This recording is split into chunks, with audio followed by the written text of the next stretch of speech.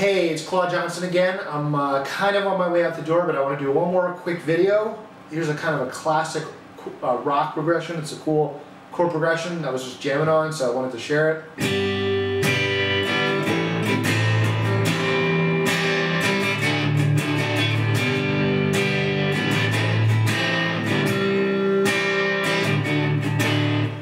So it's just G, A minor, C, D, okay? G, A minor, C, and then D. And you can use this to jam out on. It's a great thing if you've got another guitarist, you know, invite your buddy over and jam it up. So the strum is kind of like 1, 2, 3, E, 4, okay? So you're doing almost two full strums, like 1, 2, but then on the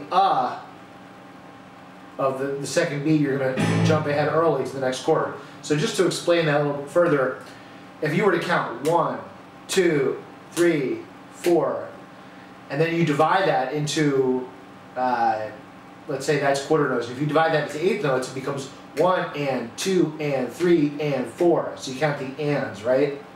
So instead of 1, 2, 3, 4, now you've got 1 and 2 and 3 and 4 and then if you divide it further into 16th notes, you've got 1E and 2E and 3E and 4E and so it's 1E and So I always like to kind of sometimes teach the counts of these different strums. 1, 2, so it's on the that last 16th note. 1, 2, you start your next chord. 1, 2, so it's a 3E. So it's 1, 2, 3E, 4. 1, 2, 3E, 4. Okay, that's how you would count it. If you don't want to count it, you don't have to. You can just feel it out. 1,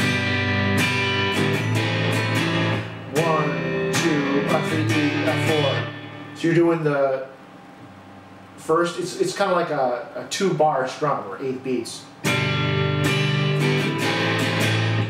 Although I'm kind of stretching it out. Whatever, you get the idea. Just pick up your guitar and do what I'm doing, okay?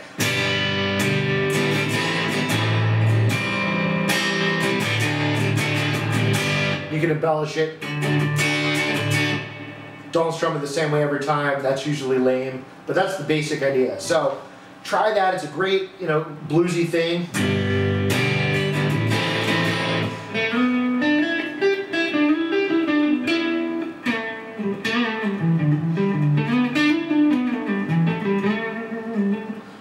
Jam out on it, have fun.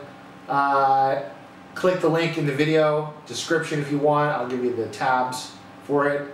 And don't forget to subscribe to the YouTube channel, okay?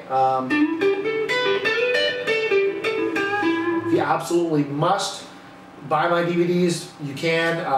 We have actually a bunch of different teachers and stuff, so check it out, guitarcontrol.com/courses. All right, talk to you soon.